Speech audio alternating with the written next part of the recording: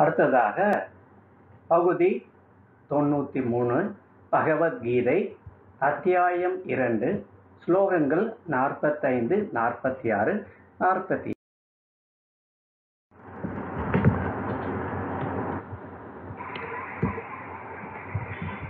त्रैगुण्य विषया वेदा निस्त्रैगुण्यो भवार्जुना निर्द्वन्द्वो नित्यसत्त्वस्थो निर्योगक्षेम आत्मवान्. இப்போ பகவான் சொல்றார், மனிதனுக்கு 3 விதமான குணங்கள் உண்டு. அதனால்தான் அவன் வாழ்க்கையில் மிகவும் சிரமப்படுகிறான். இதற்கு ஒரு உதாரணம் பார்க்கலாம். கொரோனா வைரஸ் இன்ஃபெக்ஷன் வந்திருக்கு, லாக்டவுன் பீரியடு. 10வது வகுப்பு ரிசல்ட் என்ன பண்ணாங்க அரசு? ஆல் பாஸ் அப்படி கொடுத்தாச்சு நேற்று. அப்போ மார்க் எப்படி? Quarterly mark, half yearly mark, இதை ரெண்டையும் இணைத்து 80%. அடுத்தது கிளாஸ் அட்டண்டன்ஸ், அவன் எப்படி வந்திருக்கானோ அந்த அட்டண்டன்ஸ் பொறுத்து 20%, ஆக 100%. இதில் ஒரு மாணவனுக்கு 100க்கு 94 மார்க் கிடைக்கிறது. இப்போ அந்த மாணவன் பற்றிய ஒரு உதாரணம் பார்க்கலாம். 3 விதமான உதாரணங்கள். ஃபஸ்ட்டு என்னன்னா, சாத்வீகம் என்பது என்ன? கோபதாபம் இல்லாமல், காம மோகங்கள் இல்லாமல், பதற்றப்படாமல், சாந்தமாகவும் பிரியமாகவும் சிந்தனையா சக்தியுடனும் கிரியா சக்தியுடனும் இருப்பது தான் சத்வகுணம். அது சாத்வீகம் சொல்கிறோம். இப்போ இந்த அப்பா என்ன பண்ணுறாரு, அந்த பையனை, பரவாயில்லடா 100க்கு 94 மார்க் வாங்கிட்டியா, கிரேட்ரா சொல்லிட்டு அவனை சந்தோஷமாக தூக்கி இடுப்பில் வச்சுக்கிறார். இதனால் பையனுக்கும் மகிழ்ச்சி, தந்தைக்கும் மகிழ்ச்சி.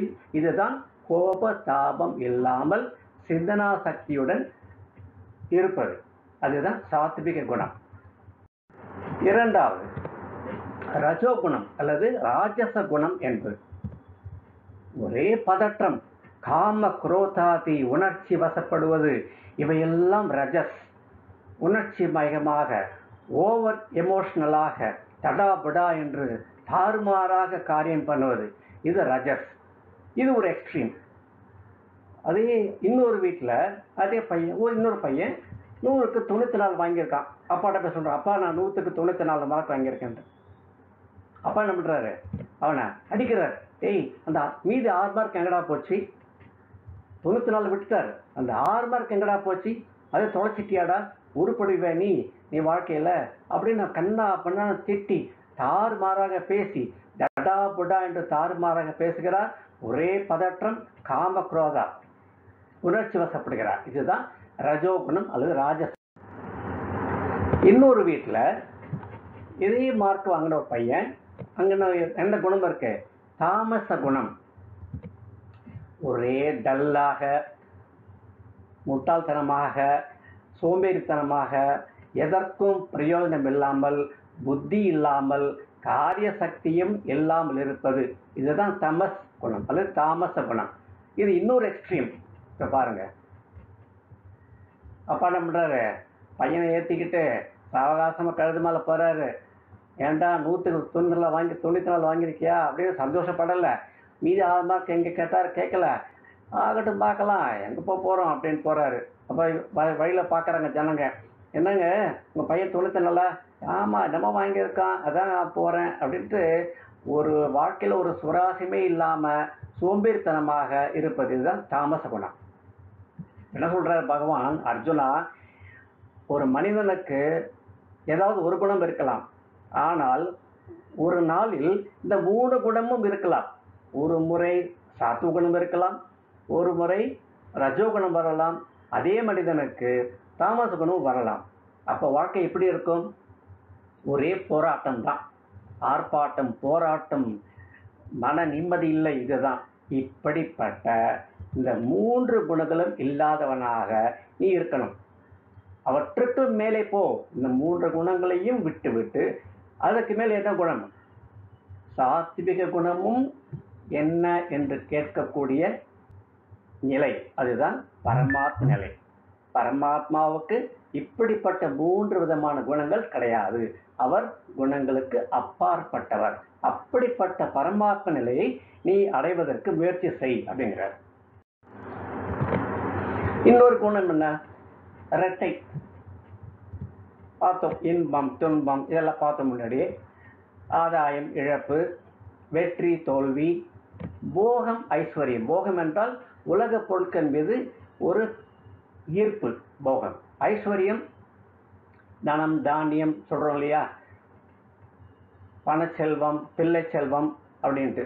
ஒரு பிள்ளை செல்வம் இல்லை வச்சுங்க, ஒரு குடும்பத்தில் கஷ்டப்படுறாங்க, அப்புறம் எப்படியோ குழந்தை பிறக்குது, அப்புறம் அந்த பிள்ளைய வளர்க்குறது, அந்த பிள்ளைய சீராட்டுறது, பிள்ளைய கல்யாணம் பண்ணி வைக்கிறது, அதுக்கப்புறம் அதுக்கான சொத்தை சேர்த்து வைக்கிறது, இப்படி வாழ்க்கை ஃபுல்லாக அவன் நேரத்தை வீணாக்கிறான். அதான் போகம் ஐஸ்வர்யம். பிறப்பு இறப்பு, பிறக்கிறது இறக்கிறது, ரீபர்த், இதே தான். அடுத்தது என்ன? யோகம் க்ஷேமம். யோகம் என்றால் என்ன? கிடைக்காத பொருள் கிடைப்பது, அதுதான் யோகம்.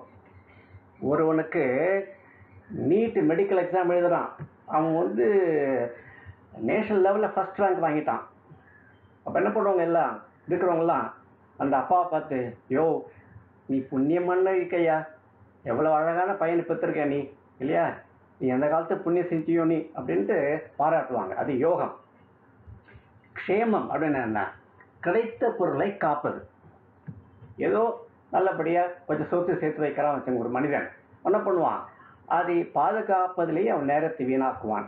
இதுவும் வேண்டாம் அதுவும் வேண்டாம், இதெல்லாம் இரட்டை, இதெல்லாம் நீ விட்டுடு. இதெல்லாம் உலக வாழ்க்கைக்கு தேவை. நீ உலக வாழ்க்கையை மறந்து விடு, அதற்கு மேல் நீ உன்னுடைய சிந்தனையை செலுத்து அப்படிங்கிற.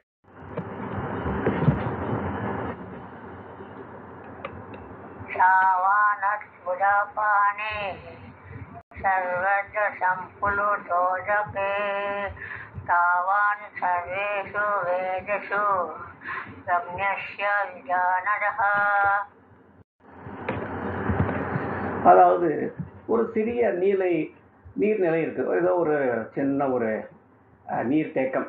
அங்கே போய் நம்ம கை கால் கழுவுறோம். என்ன ஆகும்? நம்ம கை கால் கழுவும் போது அந்த நீர் சீராகிவிடும்.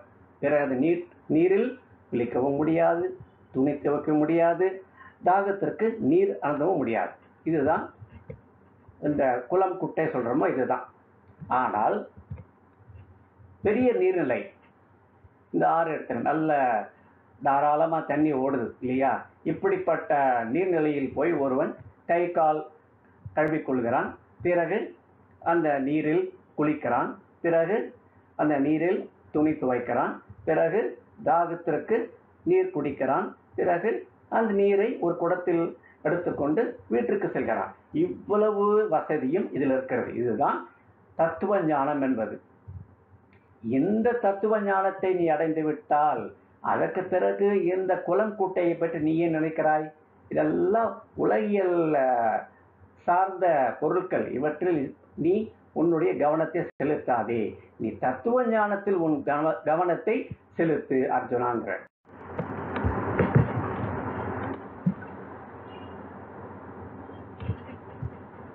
कर्मण्येवाधिकारस्ते मा फलेषु कदाचन मा कर्मफलहेतुर्भूः